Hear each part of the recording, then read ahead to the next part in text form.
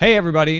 This is Tom Merritt, and this is the first of what we hope are going to be not only a series of interviews, but eventually a special to help people understand various topics around technology. And the one we're tackling first is peering. As you know, we've talked about this a lot on the show, tried to explain what's actually happening, not only regarding net neutrality, not only regarding Netflix and their accusations of being throttled versus accusations of just having congested ports, Level 3 and Cogent with their peering disputes, where that all fits in. So that's the topic we're tackling, and very happy that John Milburn agreed to join us today. Now, John, you have a long resume that I couldn't possibly summarize adequately. Why don't you let folks know a little bit of your experience that is relevant to this, because you have a lot. Well, I've been internet user and manager since long before it was called the internet, long before Al Gore invented it. Started on Unix and Internet systems in the late 70s at Berkeley. By training, I'm a nuclear engineer. Worked on particle accelerators, stuff like that. Been in Korea for 23 years now. Built out a lot of the broadband internet infrastructure here in Korea, and dealt with both the domestic rollout data centers, all the peering issues, and the interconnections within the region and globally. So it's safe to say you have a fair understanding about how the internet works. Built a lot of it, especially here in Korea, which is, unlike the bandwidth ghetto, which is the U.S., our internet is actually pretty functional.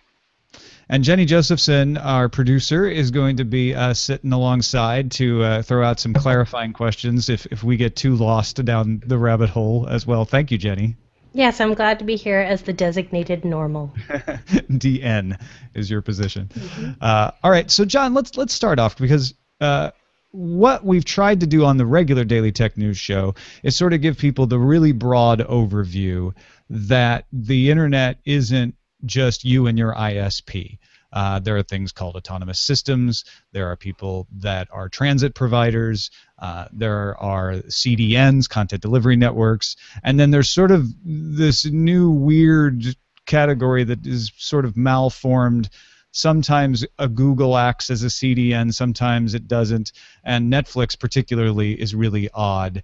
If you were to explain to somebody who was familiar with those terms a little bit, how the internet is laid out now versus what maybe they heard about in the 90s when it was backbone providers, right? How would you explain that? Wow, that's pretty broad. Yeah, we're going to start broad and then we're going to narrow in.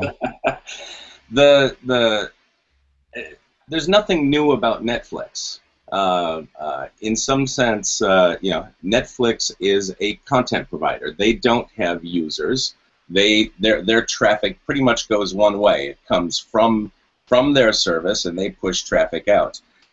There have always been such players. Way back, probably the earliest one was the first big search engine, Alta Vista, and they had their traffic all going in one way.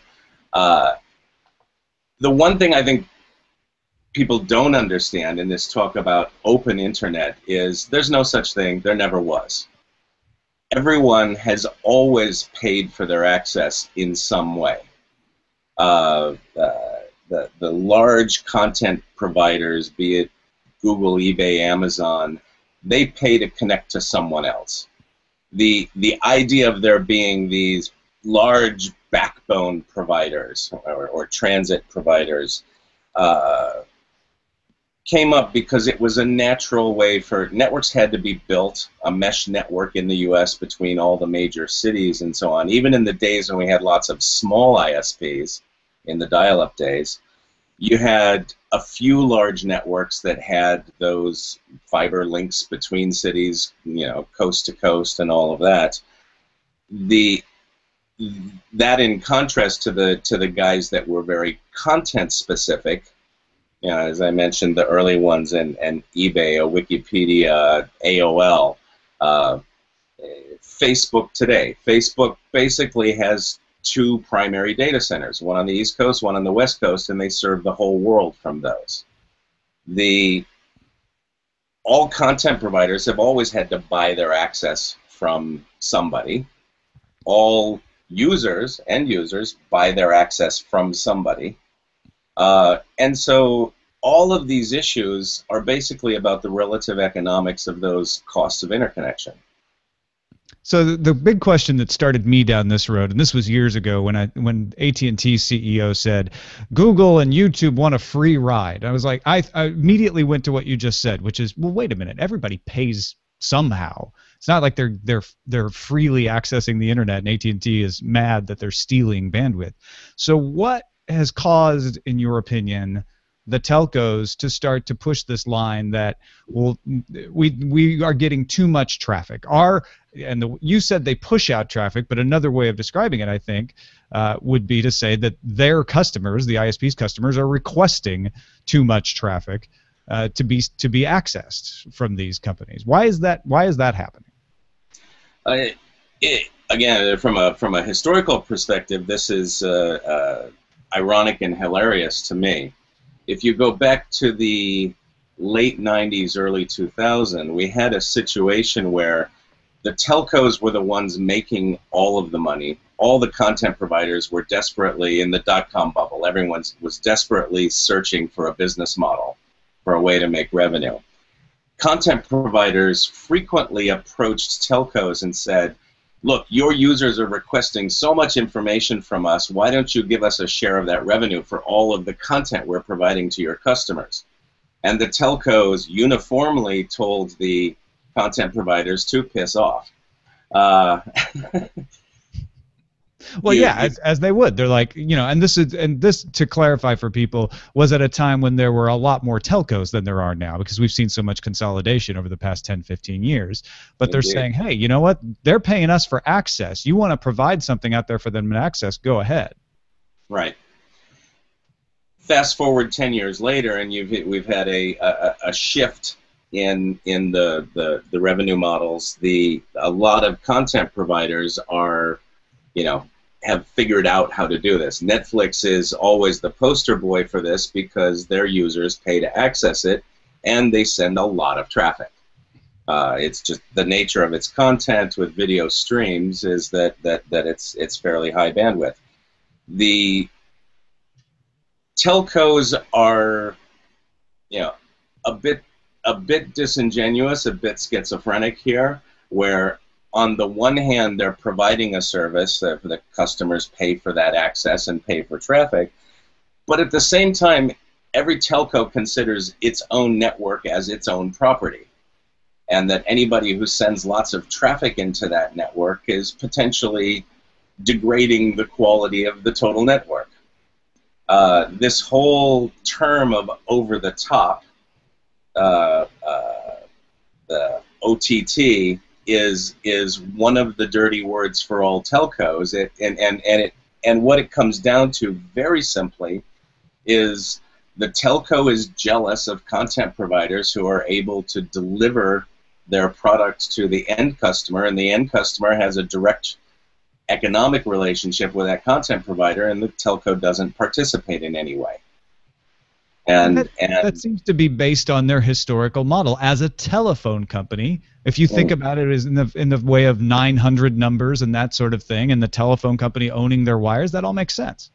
Right, and telephone companies are in a tough situation here. They are accustomed, and they still have lots of people with a business culture inside the company of, we build this thing for a very large capital expenditure, and then whatever service runs on top of this, it's a marginal incremental cost for us to provide, but we charge much more for it because that's where we get the revenue that lets us build more infrastructure later to pay for that infrastructure we already built and to build more infrastructure in the future. So we must be highly profitable to serve the public good. I mean, telcos, which started out as government-owned companies in most places, absolutely have this culture deeply ingrained into them, and they resent any type of competition, and being unable to participate is particularly egregious to them. And cable So that companies would be similar as well for different reasons, but they have carried the content to people and collected money because of that content. it's even worse for cable companies. You've got say the most hated company in America, Comcast. But their primary business is delivering that video content, the TV signal to you. Now that they're heavily moving into data, players like Netflix, who also deliver video content, are offensive to them. They're directly attacking their core business model of delivering video. And so the tensions, the stage is set for lots of tensions between these larger players, and it's become a bigger issue as there are more bigger players. It's become a bigger issue as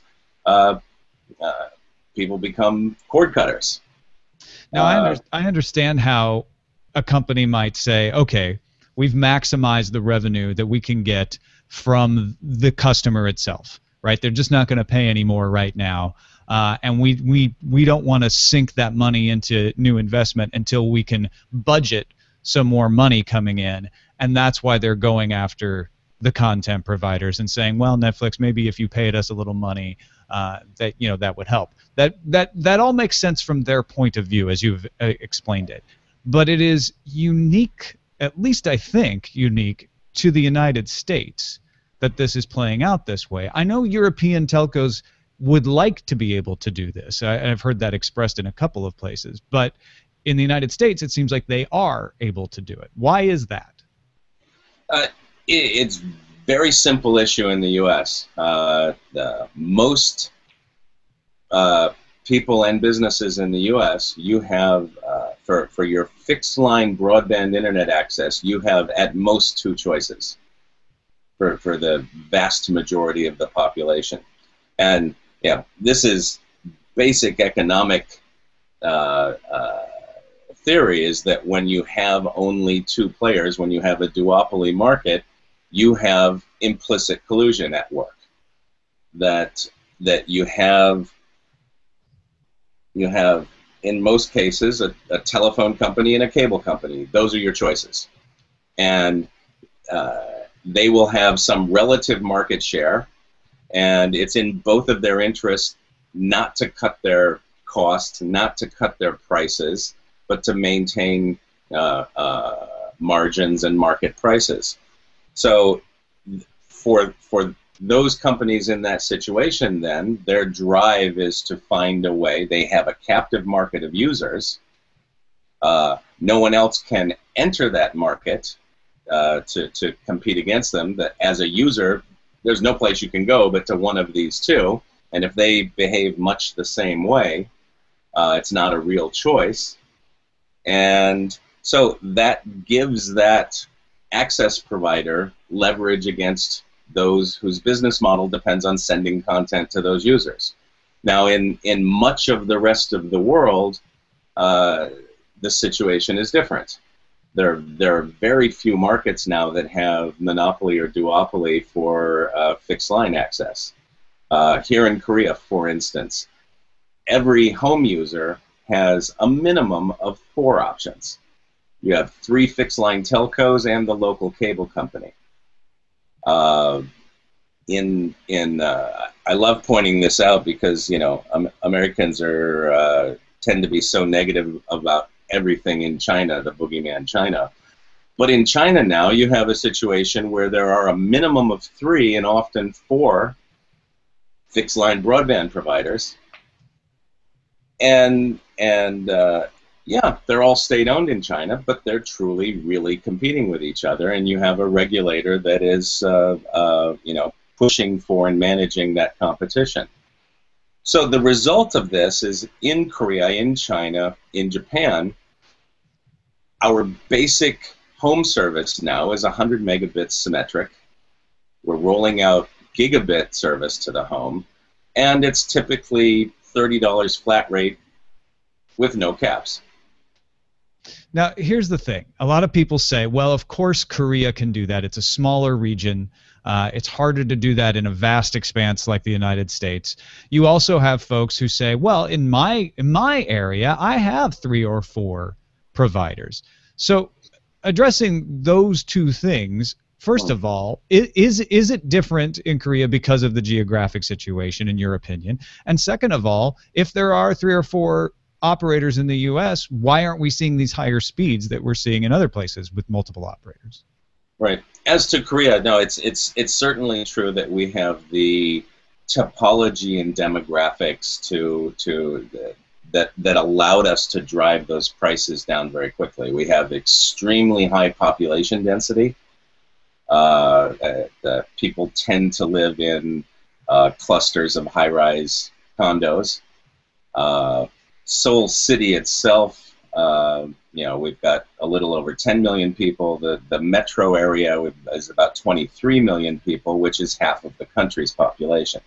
So we fundamentally have a hub and spoke network with the traffic concentrated in Seoul. All of this drives to the most efficient, low-cost network. Further, we've got our environment here is that we are a unique language country, that both the producers and consumers of Korean language content are fundamentally here nearby, and so that means that our internet traffic tends to be, these days it's about 99% domestic. Less than 1% of the traffic here ever hits the international pipes. And and that's a progression, because when we started the commercial internet services in '96, we were at about 90% international, 10% domestic. And well, I have to say, your bits are crossing the Pacific Ocean quite nicely right now. It's we're on a 200 some millisecond gap, and sure, we've got. It said it's only about 1% of the traffic, but 1% for us still, my ISP that I'm using right now, their connection to the U.S. is about 20 gigabps. And that's about 1% for them. Mm-hmm. Sure. So the core backbone in Korea is tremendous. So that brings me to that second question. Why... Okay, let's take Manhattan, which has a very high density of population, and in many cases you have more than 2 internet providers to choose from. Why don't you see that kind of capacity in some place like Manhattan or Los Angeles or Chicago? Yeah, a lot of that is driven by regulation.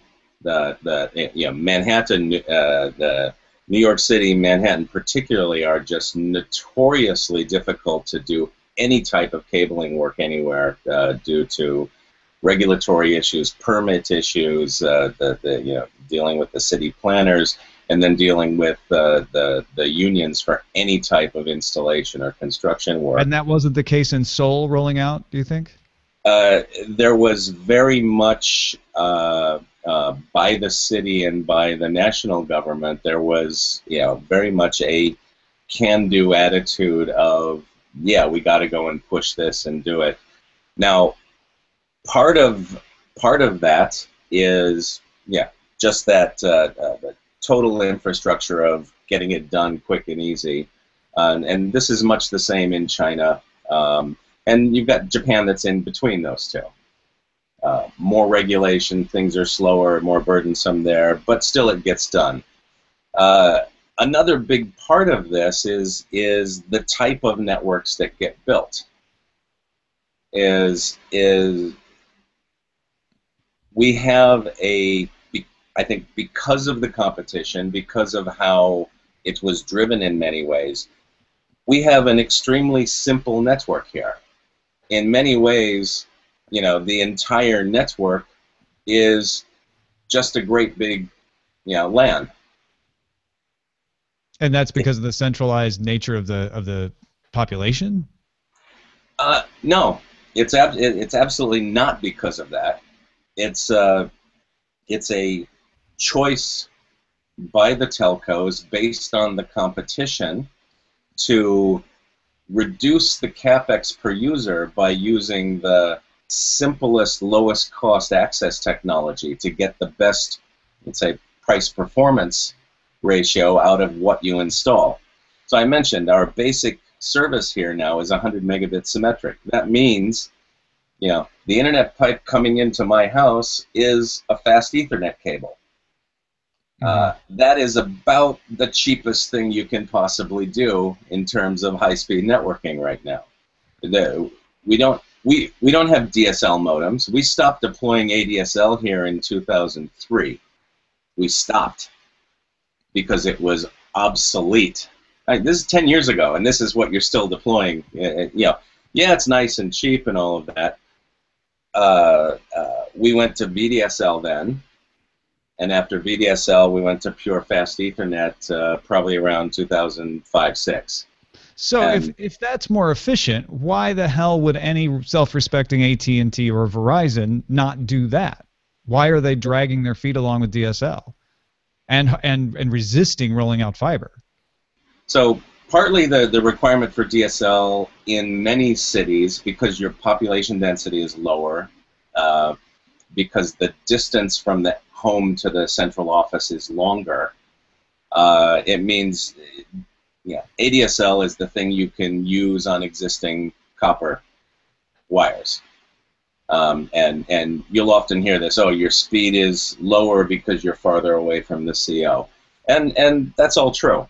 It's the distance, and it's also the quality of those wires, how much parasitic capacitance they have, crossover, how well twisted it is. There's lots of factors that go into that. So they are definitely trying to avoid, changing their topology, changing their, pulling new cables in, and so on.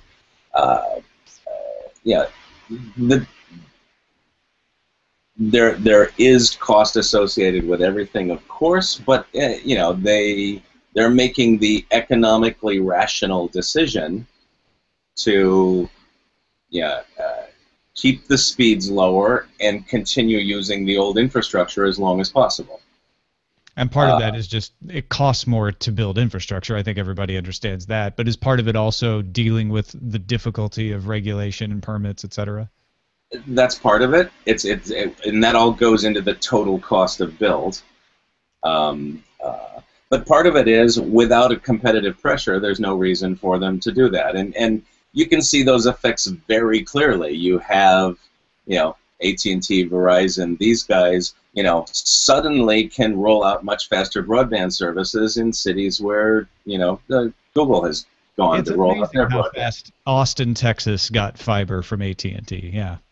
Indeed. And so, nothing should be a stronger indication than that competition is the true pressure for change and upgrade.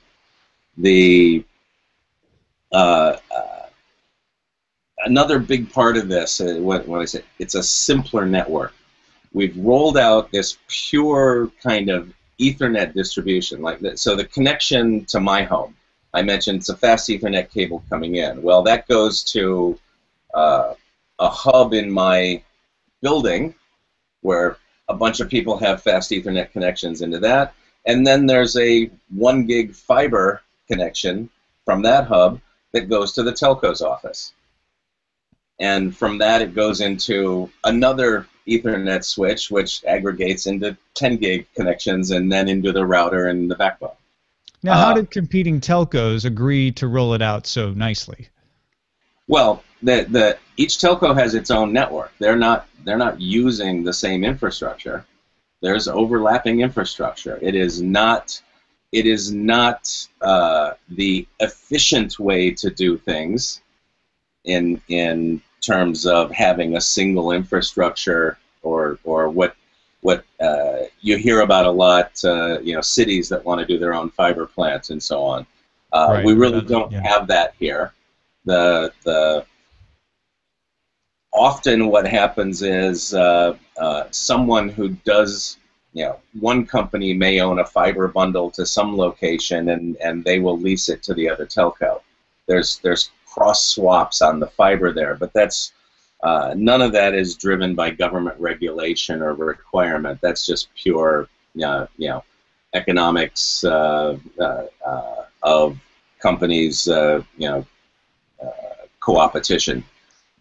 So that's interesting. In Korea, you don't have an unbundled local loop situation like you have in Europe. No.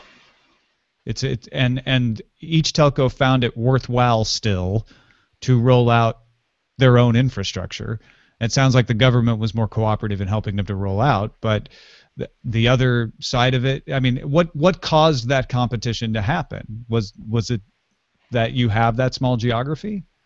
It's partly that. It was driven by the fact that we did have sort of 3 players to start with in fixed line and then in mobile as well. We actually had 5 mobile players in '97, and it's consolidated to 3. The fixed line was driven. There were 3 fixed line telcos, and again, when you have 3 real competitors and one a well-funded new entrant, and that third player entered the fixed line market in '97 here, and its largest shareholder was the electric power company. And which had a very large fiber plant because they had been installing, like all power companies everywhere, since the early to mid '80s, every power cable that got installed also had fiber in it. That fiber is embedded in almost all power transmission cables for control circuits and can also be used for data transmission. So I'm trying to put this together because it sounds like, based on what you're saying, that one of the issues in the United States is the historical nature of regional monopolies. That exists for cable television, which is now rolling out data, and has been for a long time, and that exists for the regional telco operators. Even when they broke up AT&T, they broke it up into essentially regional monopolies, and those regional monopolies have been consolidating, but Verizon and AT&T don't really run infrastructure over the top of each other in very many regions anyway. Do you think that that's one of the problems that we've had, is that we never had multiple telcos covering the same area? Exactly. That is a significant part of the issue. The local telcos have never had true competition. The local cable companies have never had true competition. And when that competition, reared its head as a possibility, we did have it in long distance, right? We had the MCIs and Sprints that came up in long distance, but never very strongly in the local area. When it came up with the, especially in data, with ISPs, where you had ISPs just running over the top of the phone lines, the PSTN, that became a huge threat to the telcos. And so you saw that as things moved to DSL broadband type connections, the U.S. telcos saw what had happened elsewhere in the world and took very effective measures to basically block and kill off all potential competition in broadband by on the surface saying it was all unbundled and available to all comers, but the fact is getting whether it's their local PUC, Public Utility Commission regulators, or national, they put lots of restrictions on what equipment could be used, what kind of testing and certification that equipment had to have, how the equipment had to be inside the telco's facility, that access had to be scheduled with the telco. They created lots and lots of non-regulatory but regulator-supported blocks that just killed off the economic viability of any type of broadband competitor. They did it very effectively, and so you went from a situation in 98, 99 in the States, you had a choice of 20 to 50 ISPs wherever you were, and to now having that choice between 1 or 2. And to boot, the telcos got reclassified on data as an information system, so they didn't even have to bother putting in the non-regulatory blocks anymore. Indeed. So that exclusion from any common carrier type regulations has been a godsend for them. Although I have noticed that they use the common carrier legislation when it's beneficial. For instance, Verizon, there was a couple of stories recently about how they used their classification as a common carrier to be able to roll out infrastructure, because that made it easier and it made it cheaper in some ways, and they got easier permits. But then they were able to use those lines to have their information system rolling out over it, because they were like, we're going to use this for telephone, so we want those old regulations to apply in the rollout, but then when we use it for data, we want the new regulation, the information system, to apply.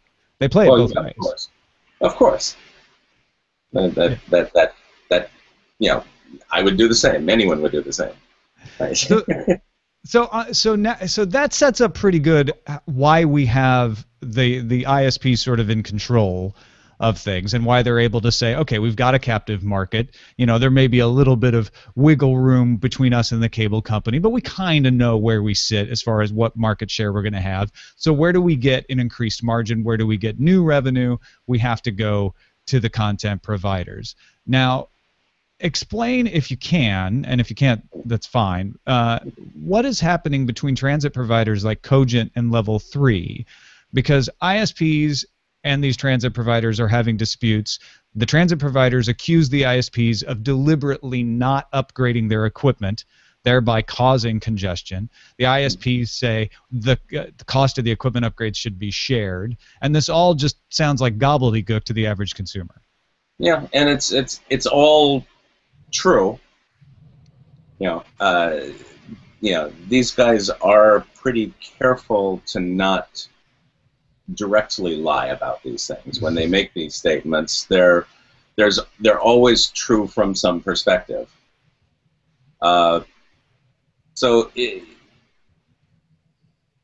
In some way, Cogent is probably one of the outlier good examples of what's going on here. So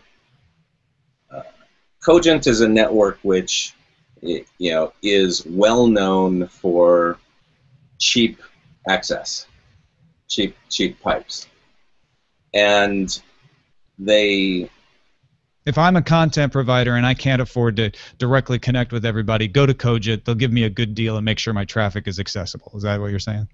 Well, they'll give you a good deal. I mean, the joke amongst I'd say the core network engineers,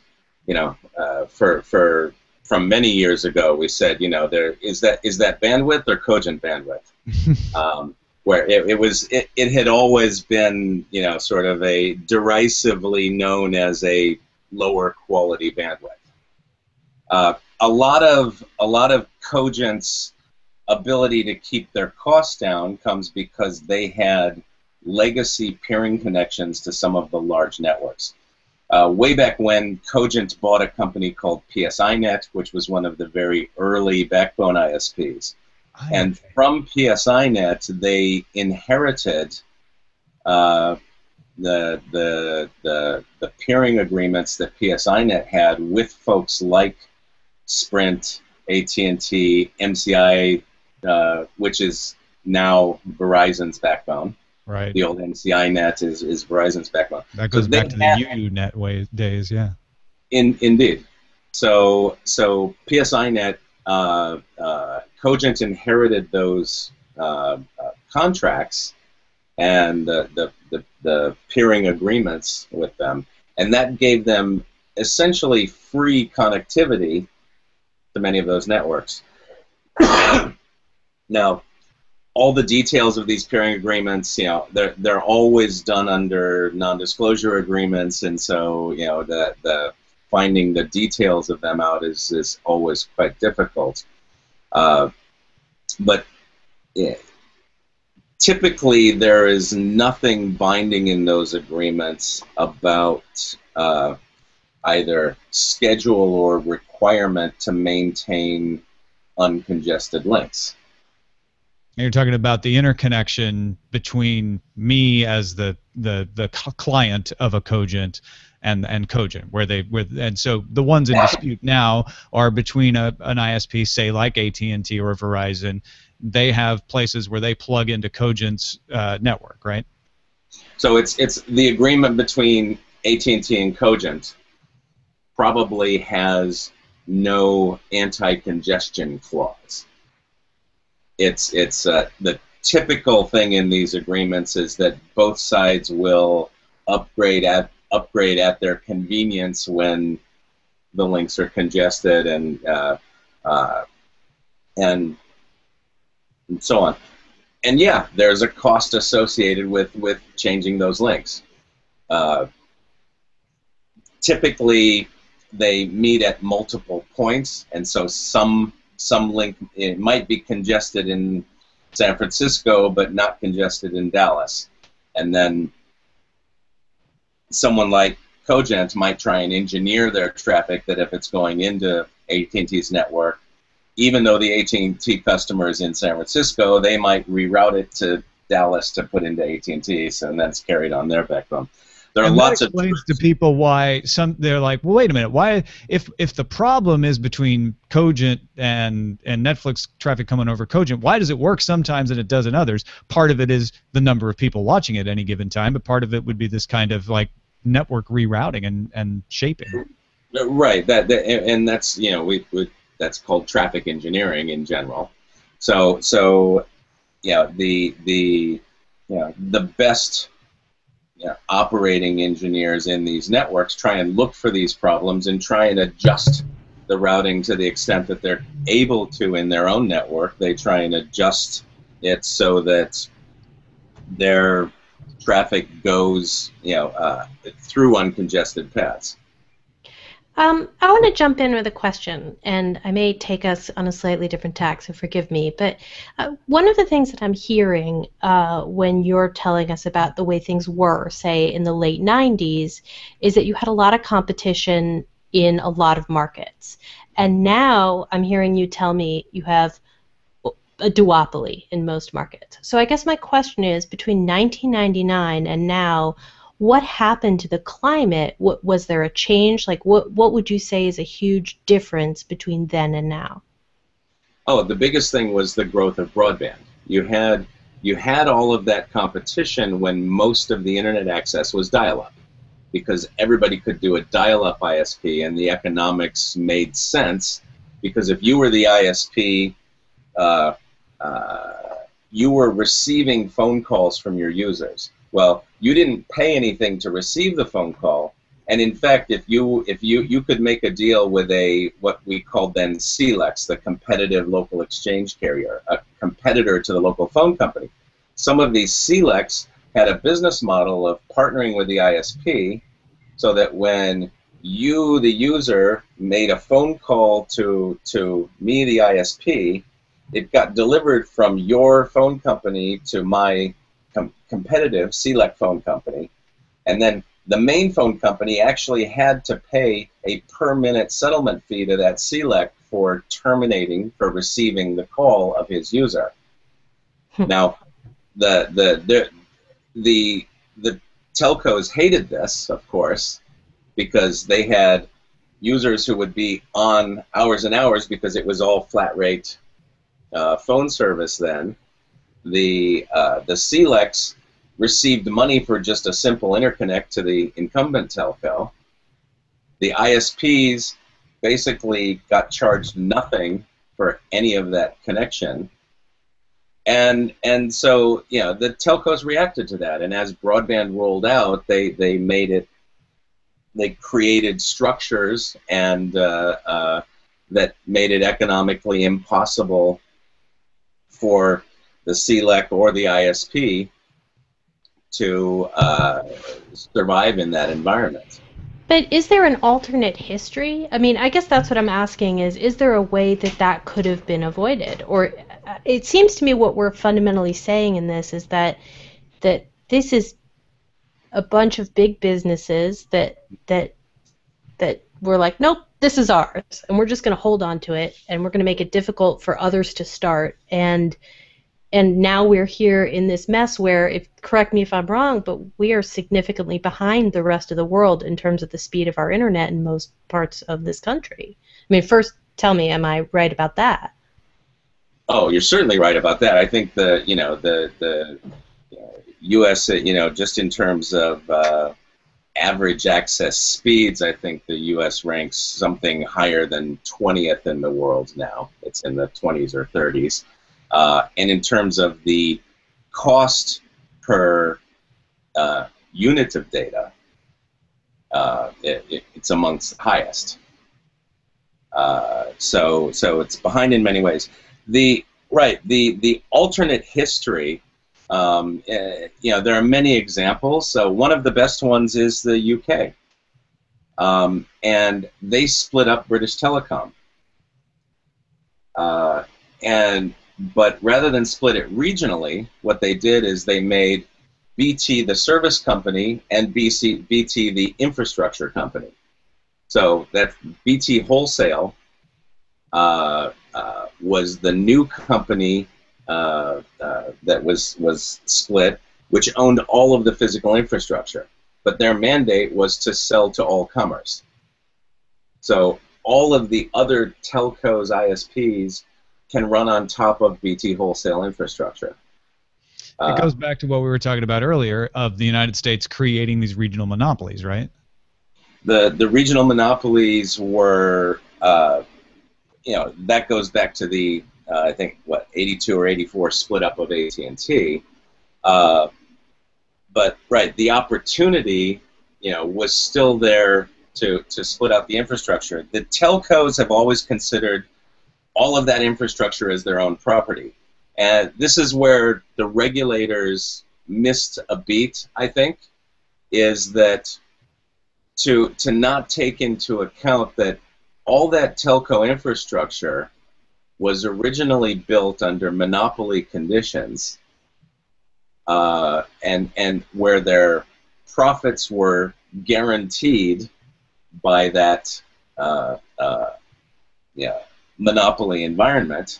And so the public absolutely had an interest in how that infrastructure would be handled going forward. In fact, what happened is the regulators just let it all loose, gave it all over to the shareholders of the telcos, and did nothing, imposed no requirements of any meaningful type to create competition. The FCC and the public utility commissions across the U.S. have almost uniformly failed in serving, the social interest of maximizing the benefit to society that they're supposed to do, and in fact, they're almost all, working for the benefit of industry. And I think this is very easy to compare and contrast with a lot of other countries where you do have true competition, and it's largely because the regulators have behaved differently.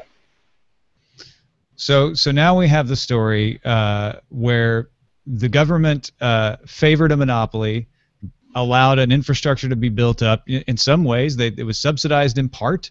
If you go back to the Depression era, there's certainly lots of Works Progress Administration stuff contributed to that infrastructure. Some of it was funded directly by the company.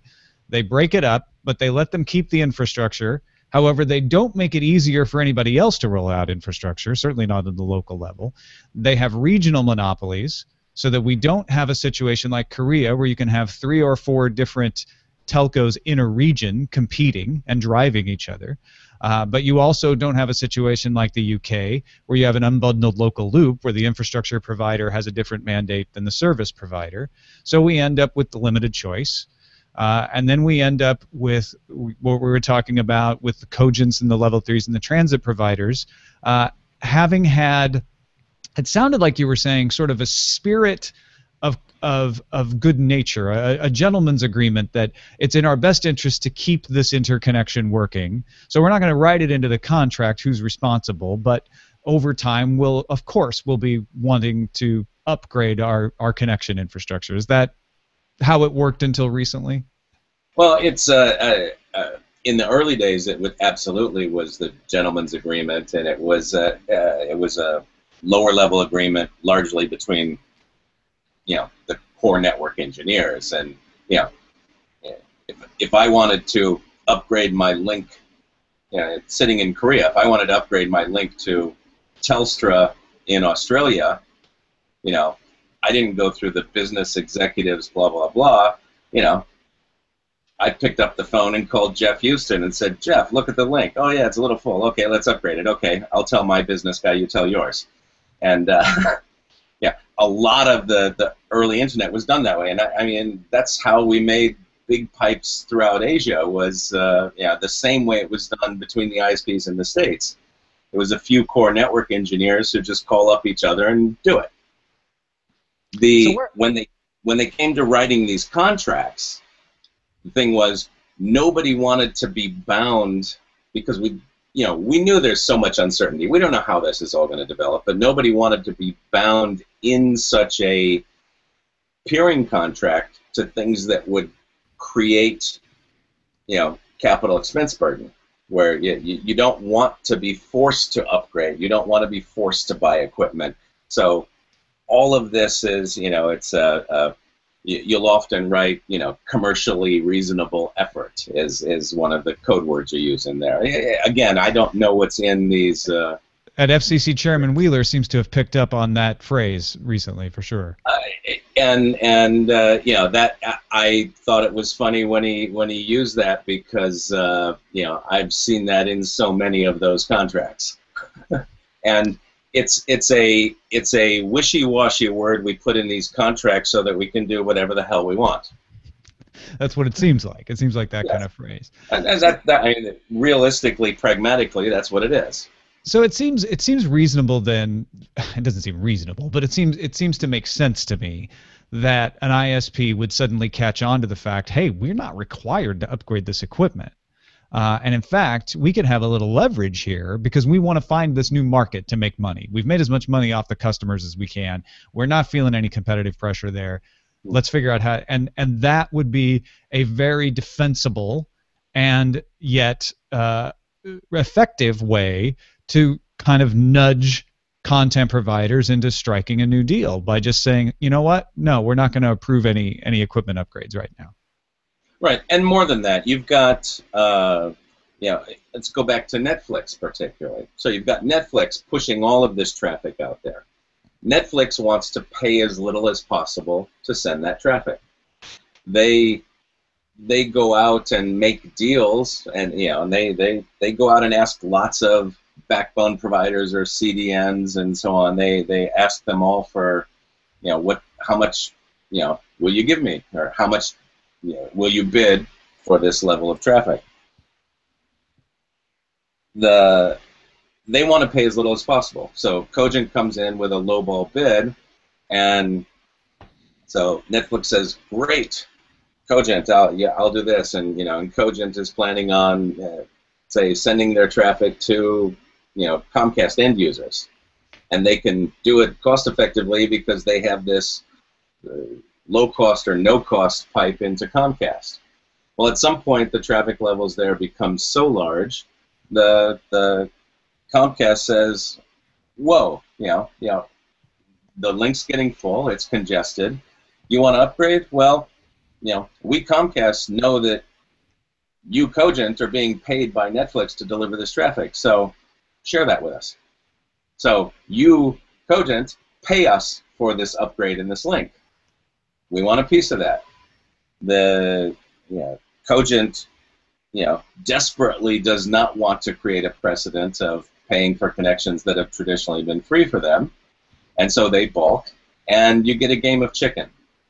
And this has often from the beginning been the case in peering issues between ISPs. It's a game of relative power, and it is a game of chicken. Who's going to blink first? Whose customers are going to complain more? Who needs that connection more? The extreme example of that is basically every ISP in Asia when we started up. To connect to the internet, we had to buy a circuit across the Pacific and then pay somebody to connect into their internet port, someplace on the West Coast.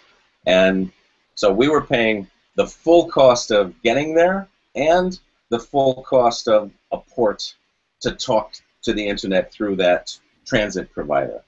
Nobody in the U.S. has ever paid anything to connect to the rest of the world, because the rest of the world has to pay to connect to the U.S. All right, so before I'm circling us towards the what do we do about this question, but before we get there, I do want to talk a little bit about Netflix in particular, because what I do think they're doing that's interesting is they've come up with a clever way of avoiding the Cogents of the world when they can get the ISPs to play ball. They can go to a Cablevision and say, you know what, we'd like to interconnect some servers directly with you, and that will help your customers. They'll be happy because they'll be getting these perks, and the perks have changed over time. For a while it was a higher resolution. Now it's just a higher level on the chart of who's greatest at being a Netflix provider on an ISP. But what's happened recently, as people probably know, is Comcast and Verizon have both struck deals to say, yeah, we'll interconnect with you directly, but there needs to be a payment here. We're not going to just put your server in our system.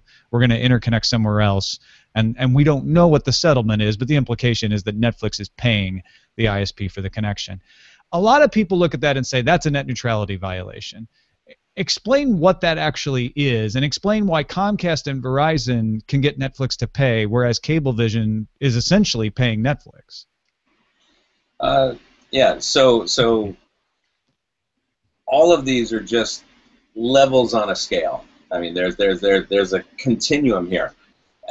As we said earlier, everybody always pays for their access at some level.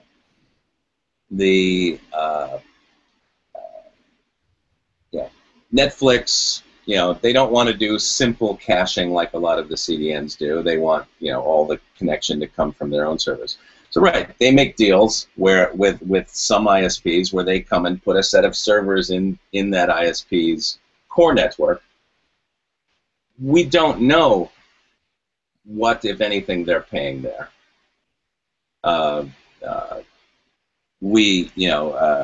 We know that for some small ISPs who've asked for that service, Netflix is actually asking them to pay Netflix to put those servers in. This comes down to, again, it's relative power of who needs it. In the case of a Comcast, Netflix cannot afford, from a business point of view, to not deliver traffic to Comcast customers. They need to do that somehow. Is that because of the sheer numbers? Because Cablevision doesn't have much any more competition than Comcast does in most markets, but they're a much smaller footprint. And it's sheer numbers, number of customers, and it's also the nature of the company. Comcast is known as one of the more aggressive players in this area. Yeah. They're tough. Part of it is definitely, Netflix is not, without blame here. Netflix, went to, and it's Cogent recently, but they were at level 3 before that for their Comcast traffic. They actually had to move from level 3 to Cogent because this was probably 3 years ago. Level 3's interconnection to Comcast got swamped with Netflix traffic, and there was a big conflict, back then. Comcast sees this huge traffic coming in through a pier and says, no, when the traffic's that big, that guy should come and negotiate directly with me. You Netflix should make a deal with me, Comcast, and we'll come up with a commercial solution. You, Netflix, are already paying somebody whether it's level 3 or Cogent, to deliver that traffic. So don't pay that intermediary who's not paying me. Pay it to me directly. Seems perfectly Now, reasonable. right. And so, then it's like the old Oscar Wilde story. We've established what you are, and now we're just negotiating price. And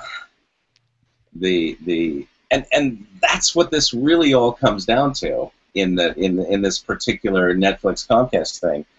It's just an issue of who gets what piece of the pie. And Comcast has a large enough customer base that, right, they can threaten to, cut off or actually their threat is to just do nothing. Right. And Netflix service just suffers, and people decide, I'm not going to pay that $8 a month anymore. Indeed, it continuously degrades over time, because that traffic needs to go up. People want more HD. There are more subscribers. Blah blah blah. So by doing nothing, by taking no action at all, they degrade Netflix, and they also degrade every other Cogent customers that wants to deliver traffic into Comcast. They are also degraded. Which, by the way, explains to people who are like, yeah, and when I use a VPN, my Netflix service is great because suddenly it may not be going through Cogent for some reason. Yeah. If you're using the VPN, it might be going out through a totally different link. Yeah. Right, and not traversing that congested line. So this is where I have been, and I'm curious what you think. I think that the Netflix disputes and even the level 3 and Cogent disputes are perfectly natural. They're not unusual. They're certainly not examples of net neutrality gone wrong. They are the way business is done in peering, and it seems like that's what you've been saying, is these aren't new kinds of arguments. No. The thing that's new in the United States is that the ISPs have more leverage and power than ISPs normally have had in the past and do have in lots of other parts of the world. Yes, exactly. Because it's concentrated down to, in most areas, a monopoly or duopoly of broadband access, the power of the big ones has gone up. And so you've got AT&T, Verizon, Comcast, who are the really big ones, and Time Warner as well. And these guys, any content provider has to deliver to the users in those networks, and so they do have that relative power in such negotiations. That as an end user, and this is part of the frustration you get in the U.S. as an end user, not having much choice there. It's very frustrating because you don't have an economic vote in this. You can't change your business to someone else to punish a badly behaved telco. So, John, I know you don't have the power to do this, and you've been very kind in helping us understand all of this. But one of our listeners, Sebgons, wants to know, what is it going to take to get average access speeds to be competitive with the rest of the world? If you were put in charge of the FCC, do you have an idea of what you would do? Definitely if it was me with the FCC, the first thing I would do is try to remove all of these local, county, city, state laws that try to stop municipalities from building and using their own infrastructure. I would like to encourage anyone with infrastructure to be able to use it quickly and effectively to create competition. It's not just FCC, but it's the state PUCs also that need to aggressively encourage competition. And whether it's through municipally owned fiber, whether it's through inviting in Google for making, it's clear. Google, when they come into a city, they ask for certain regulatory changes. They ask for a streamlined permit and construction process. AT&T has screamed bloody murder about that in Austin, at the same time hustling to get their fiber rolled out. Right. But you know, the an aggressive stance by such regulators to drive competitors in this market, this is the only hope to change this environment. Only when the end users have that choice will the other market forces work themselves out. And I despair that anything about these open internet rules that either side wants to put in or not put in, they always have such horrible unintended consequences. They all end up stifling innovation and growth in some way. Just opening up municipal fiber allows anybody to come in and make really simple sort of Ethernet-based access. Now, you need to get into a backbone someplace, but that's where you do have the level 3 and Cogent and Sprint players that sort of have those alternate backbones.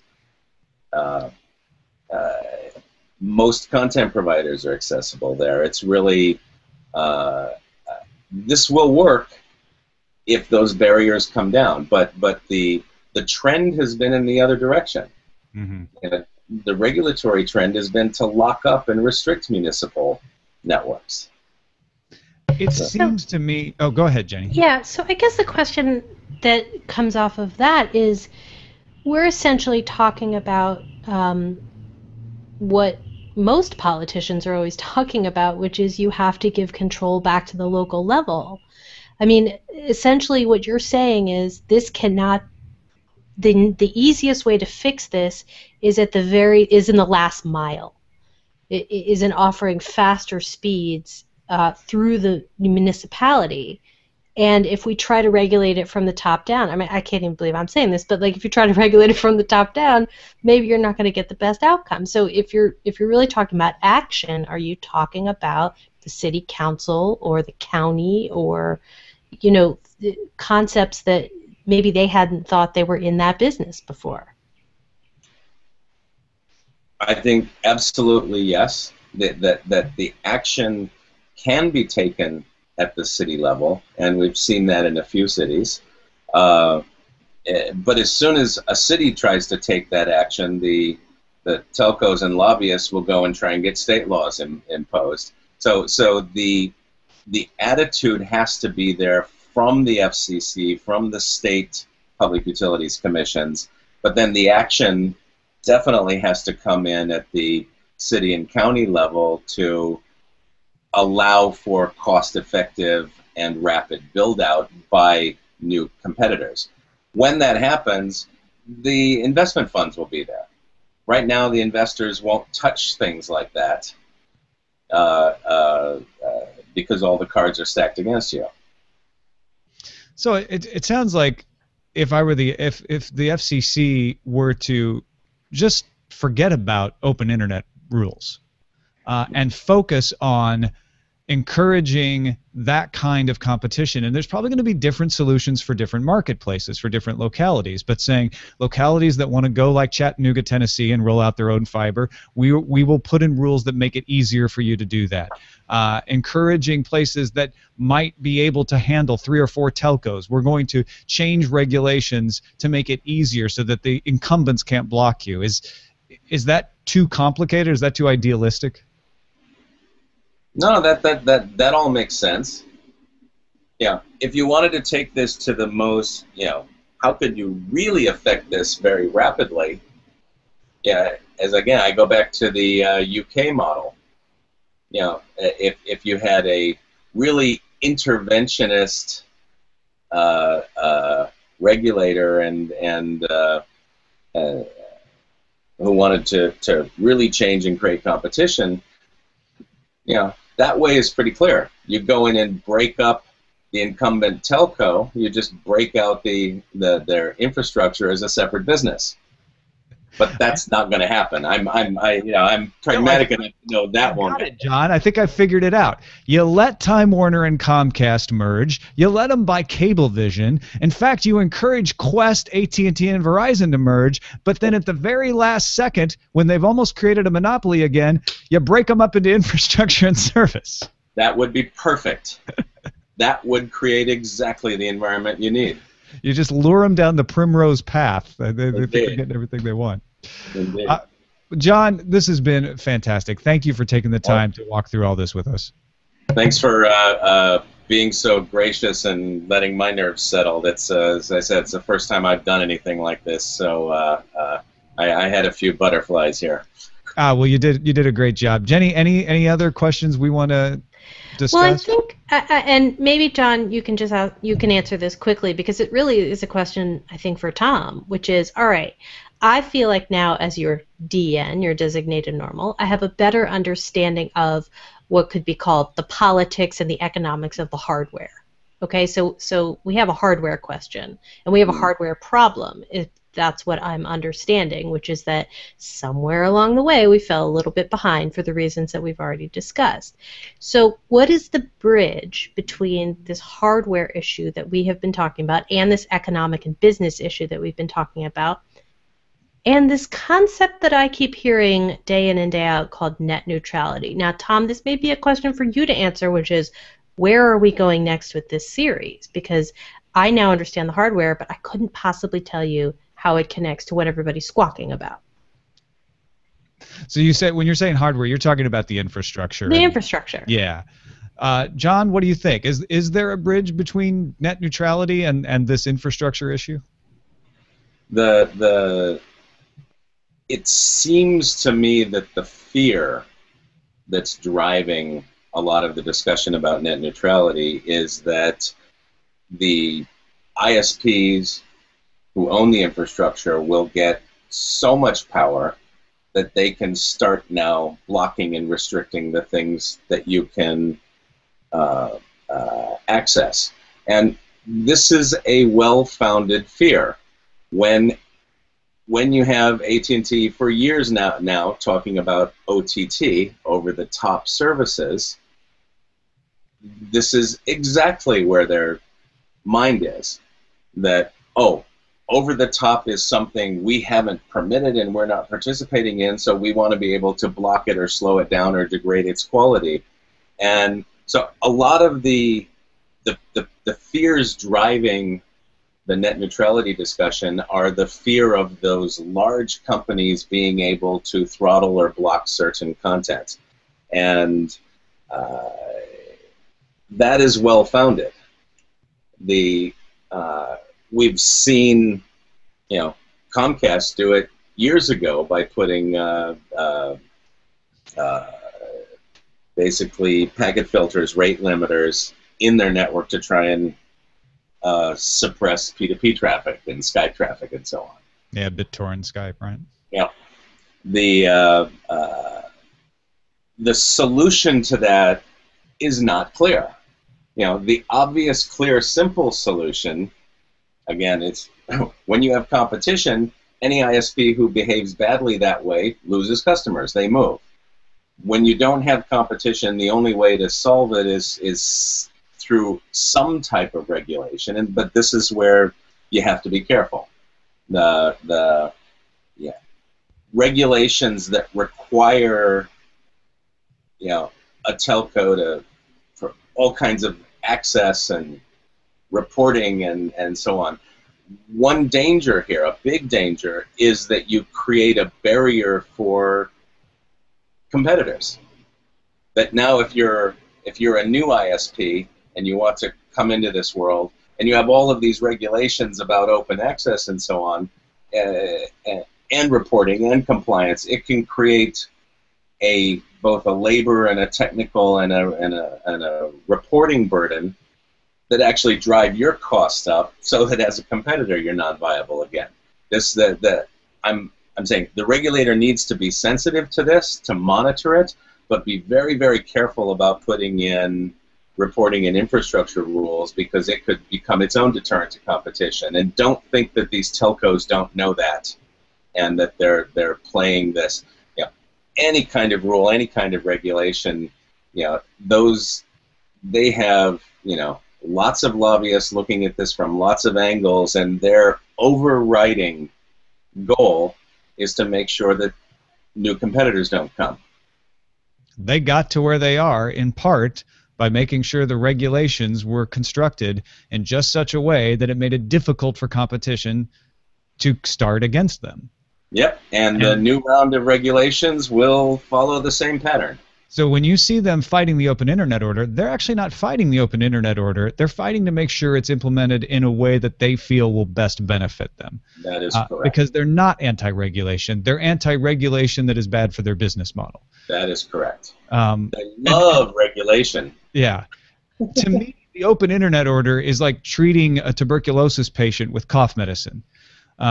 It doesn't address the underlying problem at all, and in fact, it could make it worse, because if it suppresses the cough, then you may think he's cured, and the tuberculosis gets even worse. It is a Band-Aid, and honestly, I didn't realize it as clearly until we had this conversation today. Why I was so interested in hearing part of this versus the net neutrality part, and it's because, to me, Jenny, the bridge is that the infrastructure problem is the thing that could actually cure the tuberculosis. It's the thing that can save the patient. Whereas the open internet order, it might be able to do something, but it actually might have worse effects, and we really, you know, we're not in control of what it will or will not do, and it certainly doesn't solve the underlying issue. Okay, that makes a huge amount of sense to me. You guys are awesome. Good. Oh, that's fantastic. That was a great way to pull it together. That's a lovely analogy also. That's exactly correct. That if you don't deal with the fundamental issues, all this other stuff is smoke and mirrors.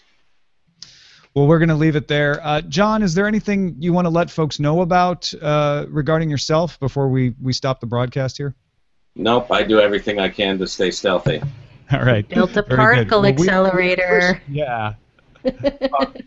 There's a particle accelerator right up here that I built in Korea. Oh, that's fantastic. Anyway. Well, let's thank you for going a little bit off stealth for us today. I really appreciate it. All right. DailyTechNewsShow.com is the place to get the daily show that discusses these kinds of issues, and hopefully we're going to do more of these kinds of interviews and eventually maybe take a special out of it that really attacks this issue and tries to sum it up. Thanks, everybody, for watching.